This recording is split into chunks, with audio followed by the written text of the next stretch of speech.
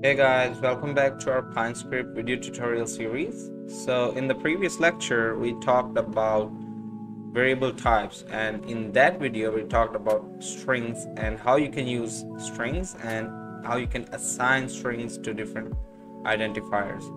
Now in this video, we're gonna go over Booleans and we're gonna discuss the colors and how you can use colors in Pinescript. And after that, we're gonna see how you can reassign a variable. If you want to reassign or change the variable, then there is a specific way that you can do that. And after that, we're gonna go over tuples and we're gonna see how tuples can be useful to you in your user defined functions.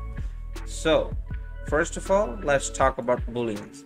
Now as you can see, booleans can only have two types. They can either be true or false. Okay, so here we have boolean 1, that is false, and boolean 2, which is true. And here we have a plot function, which is plotting the close, and then we have an argument that is track price, which is set to false. Now if you are not sure how it works, so let me show you here. If we go to plot, there are different arguments that you can put. The first one is series, then title, color, line width, and it goes on. You can also see that the sixth argument is track price, which is set to false.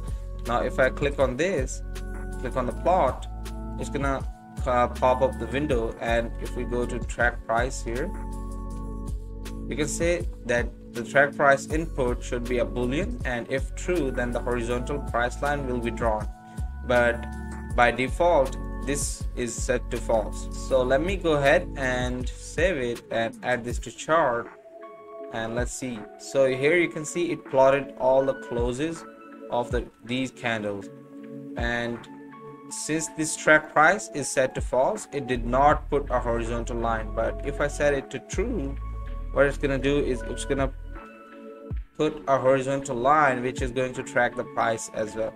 So let me set this to true and let me save it and then add to chart. And now as you can see here, that it also put a horizontal line there in order to track the price. Okay, and in a similar way, since I have already set boolean 2 to true, I can also use that variable here in order to make the track price true. So let me save it and let me add this to chart. Again, you can see that it's set to the horizontal line is drawn. If I change this to 1, it will not be plotting any lines. So here you can see it did not track the price. All right, now let's discuss the colors, and let me comment these so that we don't get any difficulty. So these are commented, and let me uncomment these. So colors. Now you can also assign colors as a variable to the identifiers. Here we have the color 1, which is assigned the yellow argument, or the yellow color yellow, and here we have in the form of yellow in hexadecimal. Okay, and here we have the yellow in the form of hexadecimal, and then we have color 3. So now if we plot the closes and set the argument color to color 2, that is basically our yellow in hexadecimal, and put the title color in there, then it's gonna plot the closes, but instead of the plot line being blue, this time the plot line is going to be yellow. So if I add this to chart, and here you can see the plot line is yellow, and it's important to put the title in there. Let me show you the importance of this.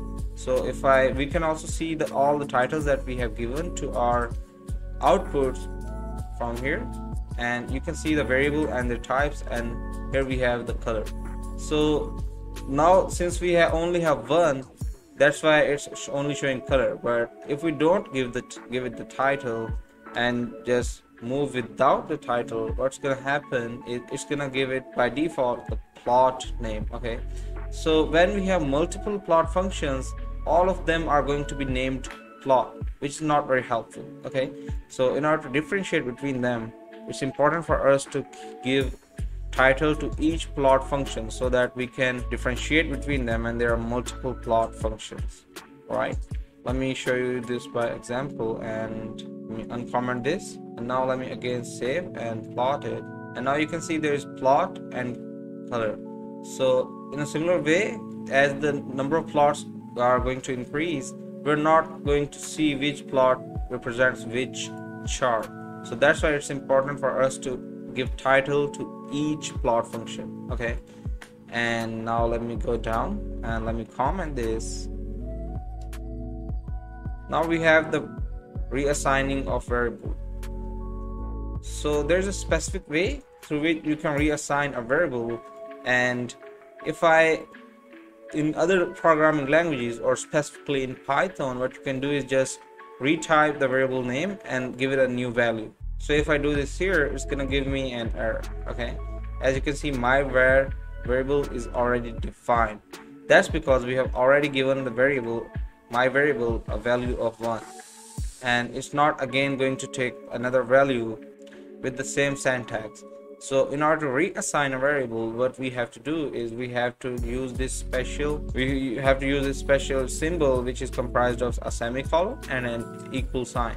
So now if I go ahead and save it, it's gonna save. Now my variable is reassigned the value of 2 instead of 1. Now my variable is equal to 2. Now let's talk about tuples. Tuples are specifically helpful in user-defined functions. Okay, and when you want to return more than one variable. So here in Pinescript, the version 3, we only had an option in which we could return only one value, but in Pinescript 4 we can return more than one value in our tuples. So here we have f get high low, and this is basically returning the highs and lows of the candles. Let me close these. So this is basically returning the highs and lows of the candles. You might not be able to understand this thoroughly right now, but once we go over user-defined functions in our course, you will definitely be understanding how this works. So here, this is basically returning these highs and lows, and we have f is equal to f get high low. Okay, now I'm gonna explain these in our upcoming videos in which we're gonna go over user-defined functions. So I hope you liked this video. If you have any questions, please comment down below, and you can also check the link in the description in order to go over our Pinescript video tutorial series so that you can learn Pinescript from scratch. Please make sure to subscribe so that you can get our upcoming video updates, and see you guys in the next video. Thank you.